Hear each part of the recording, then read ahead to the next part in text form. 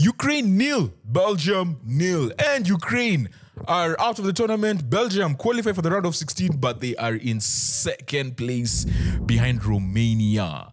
This was the group where everyone was tied. It ends tied. Everyone is on one win, one draw, one loss after 3 games. And then the top 2 are tied on goal difference, but Romania has scored 4 goals in this tournament. That performance in the first game where they beat Ukraine by 3-0 has really come to help them.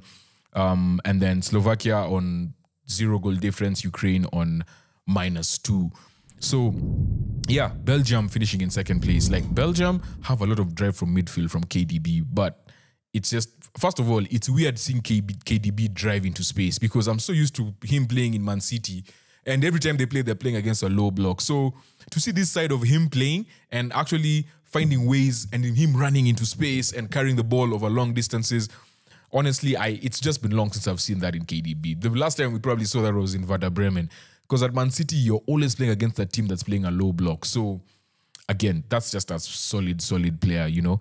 After the first game, they were not good. Second game, he really took everything by the scruff of the neck, and he was like, I'm going to lead this team. Like, this is what is needed from my team to succeed. And he did more of the same today, but they just couldn't break down Ukraine. Ukraine, as I didn't say it, but yeah, Mikhailo Mudryk didn't start the game. He was injured.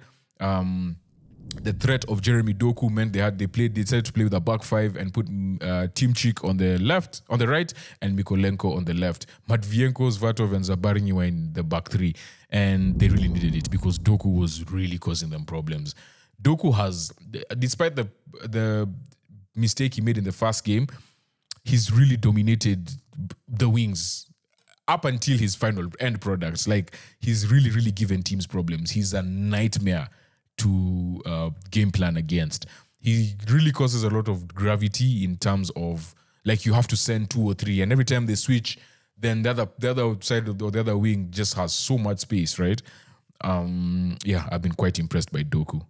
Despite the small, I've been impressed with everything. It's just the final ball is lacking, but everything in between has been really good.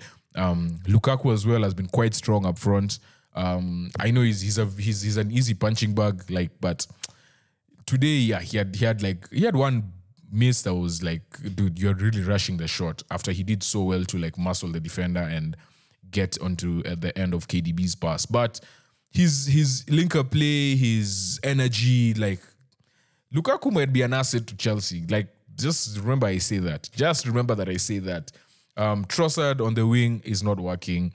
For the first game, when he moved into midfield and they brought in Bakayoko and then they put KDB and Trossard in the middle of the park, that still works. Like, I don't know why they keep moving away from that. I guess you have to remove a midfielder in Onana or Tielemans to have that.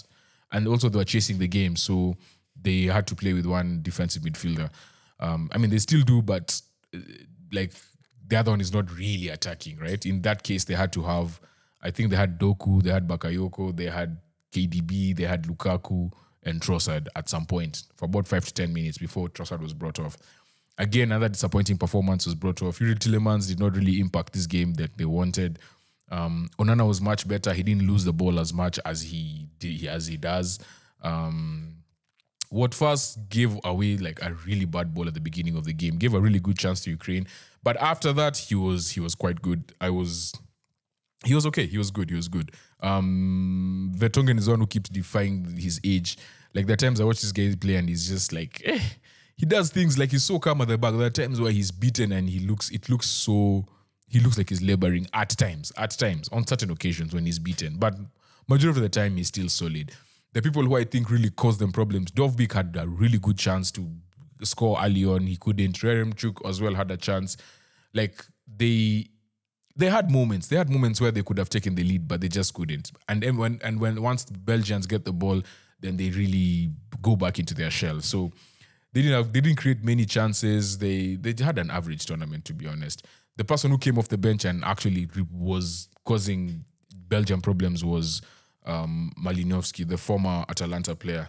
Where does he play, by the way? He plays in Genoa nowadays. Yeah, when he came on, like, just the threat of his shots from outside the box. If you guys ever watched him at Atalanta, he was a threat from outside the box. Every time he loaded up that left foot, like, this boy is And I remember there was a shot Castagna blocked and it really hurt his ribs. Like, this guy is dangerous with that left foot. Castagna had to stay down for a while. But yeah, all in all, Ukraine managed to get a point.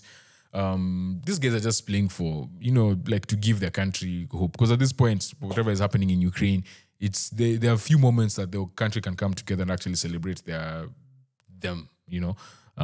So yeah, Rebrov, there's still a lot of work to do.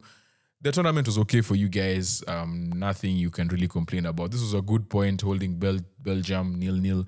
But for Belgium, it's quite disappointing because now they're in second place and will have to face... Who are they facing next? They are facing France. They're facing France. So that is going to be a big game. On the 1st. That I think is on Monday, if I'm not wrong. So, yeah. 1 draw, 1 win, 1 loss in the group gives them second place, and they've scored less than Romania. Second place for them. So we are going to do a whole breakdown about all those games, so don't worry. But yeah, that is how Group E ends, with Belgium in second place and Romania topping the group.